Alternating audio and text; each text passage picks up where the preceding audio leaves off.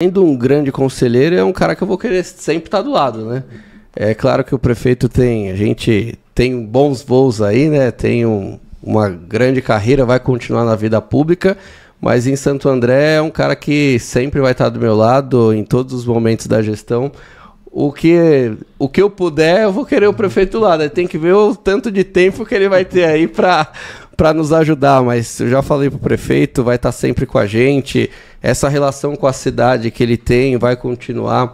O respeito que ele tem também dos próprios agentes políticos da cidade, né? Os próprios vereadores.